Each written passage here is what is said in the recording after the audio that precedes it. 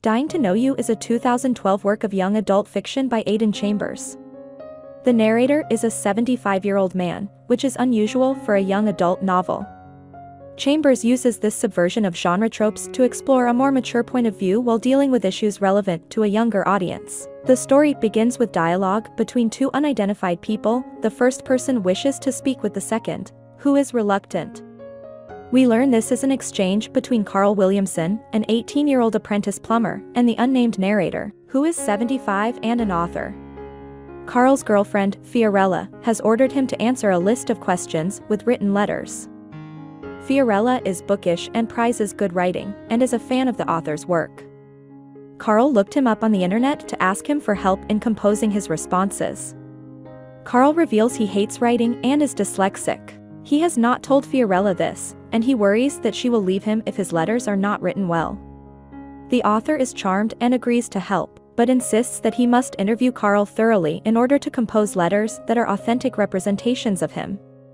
After Carl leaves, the author locates a fan email Fiorella had sent him the year before. He composes a quick draft of an initial response from Carl.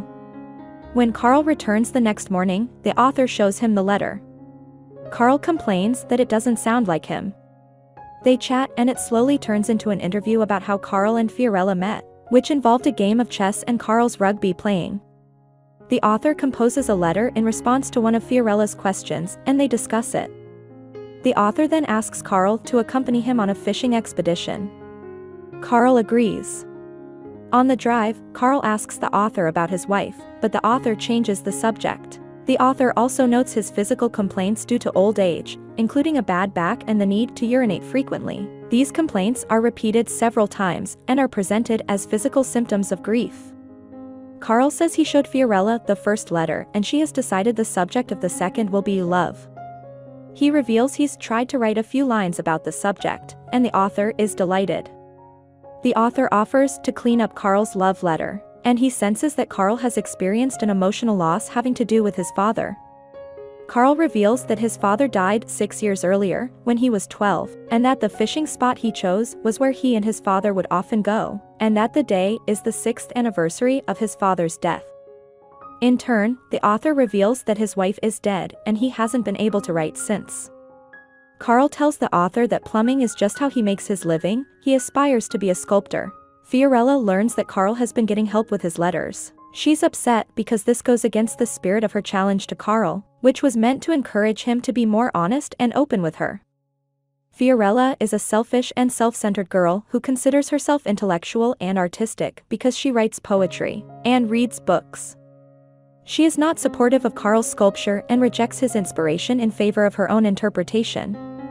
The author and Carl continue to meet, often sharing a meal at the local pub. For local youths sometimes harass them, Carl has a violent encounter with them one evening in defense of the author, who suffers a concussion and is hospitalized as a result. He tells Carl he cannot see him anymore, and Carl makes a confession, as his feelings of confusion and grief overwhelmed him. He wanted to start a family with Fiorella, and attempted to impregnate her by forcing himself on her. She breaks up with him after the assault, and Carl is ruined by guilt and shame. He attempts suicide but is saved at the last minute. The youths from the pub destroy Carl's sculpture simply because they can. They revel in their ability to violently abuse people.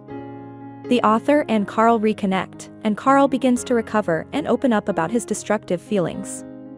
The author believes Carl will be okay, and has come to regard him as a surrogate son. After Carl leaves, the author goes into his workshop for the first time since his wife's death. He sits down, picks up his pencil, and begins to write what turns out to be this book. It's the first thing he's worked on since his wife's death, as his interactions with Carl have not only helped the young man but also brought the author back to himself. I hope you enjoyed this video. Leave a like if you did and be sure to subscribe. Thank you.